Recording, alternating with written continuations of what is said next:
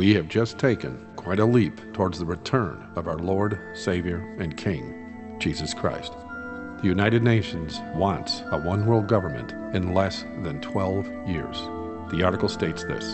In Article 3, instead of the inalienable rights of life, liberty, and the pursuit of happiness found in our Declaration of Independence, the United Nations declares everyone's right to life, liberty, and security of person.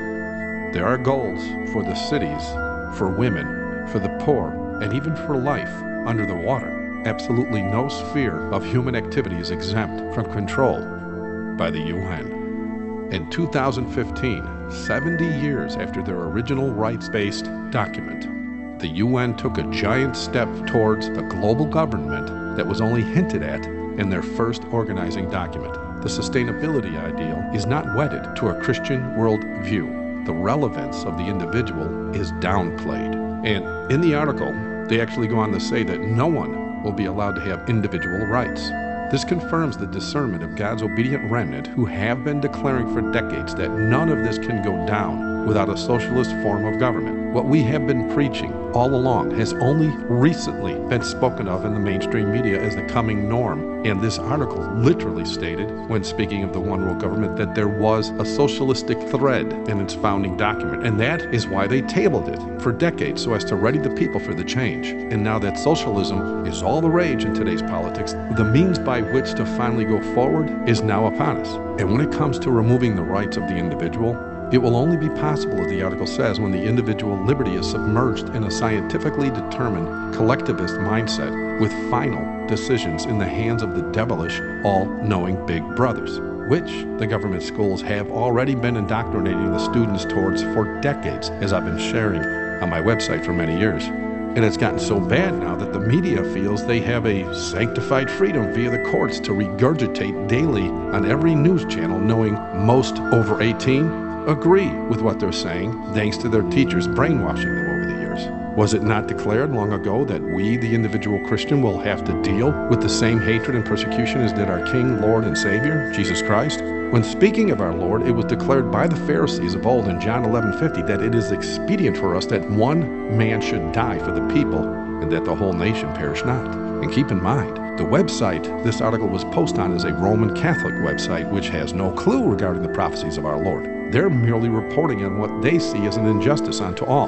The Lord has allowed this to be proclaimed in this way so as to lend credence and vindication unto the present truth message His obedient bride has been ordained to proclaim the last few decades. You know what's very strange here is that they nearly echoed what students of prophecy have been saying all along when they said in the article that they believed in a one-world government that would grow out of the United Nations.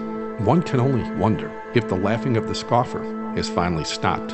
If you're a student of prophecy, you know that before the beast power gathers all the nations around the world together under 10 kingdoms, which the 10 horns of this beast in Revelation 17, as well as the 10 toes Daniel 2 speaks of, certain prophesied events must come to fruition first. That means if the Lord allows the Pope, who controls the UN, to bring about the long prophesied one world government by 2030, we have precious little time left, because we know before that new world order becomes official, the loud cry must go forth globally, and then the mark of the beast must be enforced.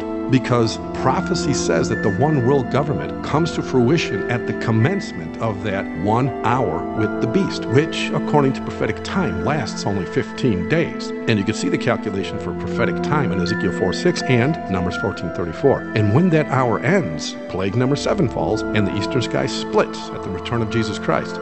In other words, the people of God have a lot less time to do the work than many originally assumed, and sadly, 100% of all the 501c3 preachers even contemplated. In fact, their leaders have openly admitted on camera that they see nothing regarding all this in the current pipeline. Now do you finally see why the Lord has been moving His obedient bride to not only trim their lamps each and every day by Bible study, He has also moved us to speak on such things the last few decades. Now, yes, some believe the 1 hour with the beast happens right before the plagues begin. But I ask, how can this be when we know that the 10 horns of this beast are the same as the 10 toes seen in the vision of the prophet Daniel, who, when he saw the feet and toes, part of potter's clay and part of iron, it was in the days of these kings shall the God of heaven set up a kingdom. which shall never be destroyed, and the kingdom shall not be left to other people, but it shall break in pieces and consume all these kingdoms, and it shall stand forever. That's, of course, Daniel 2:44. The prophecy clearly says it is in the days of these kings that Jesus destroys this one world government at his return. But to further lock it down, notice how this image with the 10 toes was destroyed in Daniel 2:45. It says the stone was cut out of the mountain without hands, and that it break in pieces the iron, the brass, the clay, the silver, and the gold. If the hour with the beast was to end before the plagues fall, as some preach, then why is the clay that is mixed with iron in the toes present when that stone that represents the return of Jesus Christ is hitting that clay? As I stated before, the 501c3 preachers will be blind to key points in the prophecies because they have placed more importance on the money in their pockets than the souls in their care. Joining their churches and their ministries with the second beast of Revelation under a 501c3 contract means they are disobedient unto the Lord, because the only way to understand prophecy is to obey the God that wrote it. And so they're not going to see these things. And by the way, if the 2030 deadline for the New World Order set up by the Pope via the United Nations coincides with the final prophecies of our Lord, then it will be allowed to happen by 2030. But if it doesn't coincide with the true prophetic date that only the Father knows, then it can happen earlier or even a few years later. The fact they finally made it public means it will soon happen no matter what the date is. They are no longer hiding it. It's a done deal because Satan knows his sin-loving subjects of the world are finally ready for it. Even the hardened scoffer has to admit the prophecy is legit now. No getting around this one. And by the way, for those that don't really see what should be seen here, all I ask is that you keep what you heard in mind in the coming days, and then watch the Pope of Rome. Watch how he is promoted around the world to make him as popular as possible.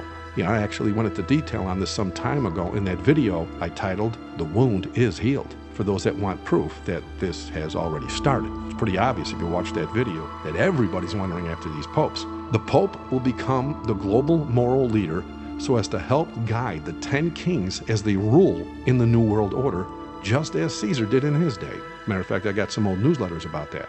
The fact all government buildings already have Roman architecture is going to make it that much easier for some people to see the Pope as worthy to rule, since their own elected officials erect monuments onto him. The fact all celebrities have saluted the Pope with their 666 hand signs, and all major corporations have placed 666 in their logos, shows they too have joined in the prophesied promotion of the man of sin. One more thing everyone can see is that no one can buy anything on this planet without a barcode on it that is based on 666, which confirms the Pope has been exalted by Satan as a global ruler, just as prophecy said he would be.